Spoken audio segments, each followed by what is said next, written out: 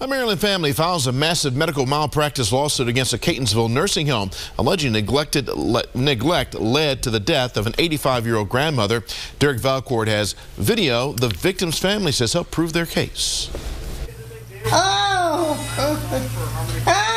This video of 85-year-old Esther Gray was taken in August inside this Catonsville ManorCare rehab center. Behind the camera, her daughter-in-law, Yvette, who says she started recording as she grew more and more concerned staff was ignoring a woman obviously in pain. Hello. Is there a reason why Miss Gray's light hasn't been answered yet? Over and over again. Doesn't matter if she's your patient. And I've just told you the light's been on an hour. She's in pain. She pleads for help. Why can't you help her?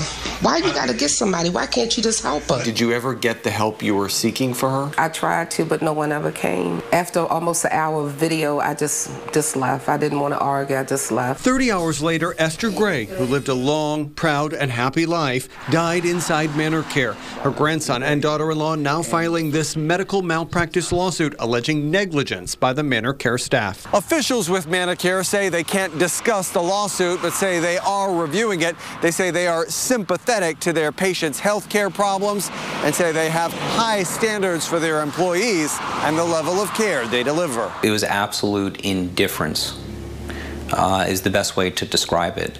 The people there simply did not give a damn, and I think it's very obvious when you watch the video. Attorney David Ellin filed the suit, which also blames ManorCare for an unexplained fracture in Esther's left arm and for an unexplained dislocated right arm.